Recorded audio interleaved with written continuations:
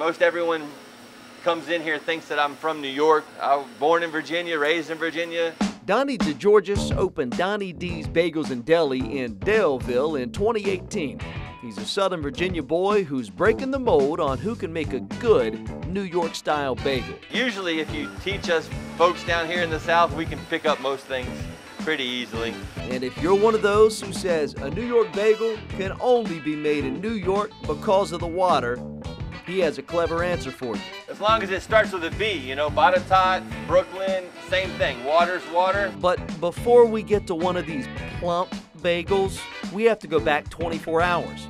Once the dough is run through their mixer, it's cut into strips, then weighed out into 5 ounces of dough because, like we do in the South, Donnie makes it bigger. Most New York bagels are probably 4.5 ounces. I just wanted a bigger sandwich, I wanted a bigger bagel, I wanted everybody to really get their money's worth, I guess. The bagels are formed on these tubes, spaced out on a board covered in cornmeal to prevent sticking, and put onto a large rack to take a nap overnight in the cooler to harden. A bagel now has nothing, there's nothing there. With this one here, you have almost a crust there that's gonna kind of give you that chewiness. Then each day at 3 a.m., the baker comes in to put the final touches in motion with a boil, then a bake in what looks like a big oven, but in the bagel world, it's very small. It's actually half the size of what it would have been if I had a traditional space, but we're running it kind of like a submarine in here. Bumping elbows ain't so bad when you're working with good people. My team consists of 2 of my oldest sons. Then I also have my wife that's working here. And then everybody else is, I feel like they're my family. And over on quality control, Donnie and his wife Ashley's young son, Mason. Their bagels are fabulous, just like the ones I ate in New York City.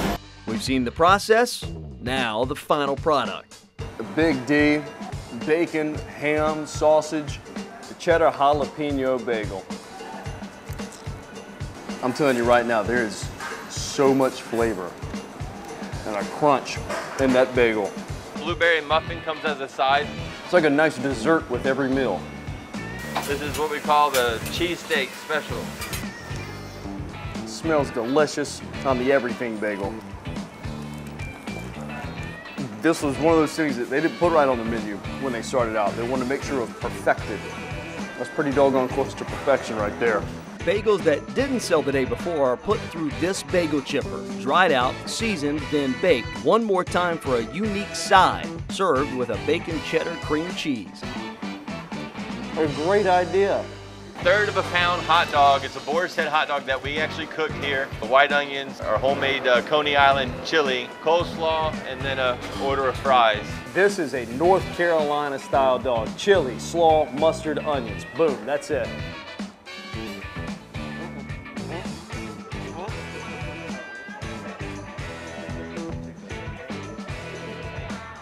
That homemade chili packs quite the punch. How about a little chipotle mayonnaise?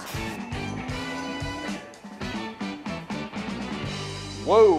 A beignet, it's New Orleans type of a thing. Just gonna be some pastries here. Powdered sugar, and then we drizzle it with a little bit of caramel sauce. The world exclusive right here on Hometown Eats. Brand new on the menu. I don't know what a deep fried donut would taste like, but I feel like it's got to be awful close to this. Whoa. If you're in a hurry, you can choose from over a dozen different bagels, several deli meats, and don't forget that cream cheese. But if you've got the time, come in, sit down, and slip away to your memories of Manhattan. Without a doubt, this is the place to come. I just can't recommend it enough. Donnie D's Bagels and Deli, a Mason approved hometown eat.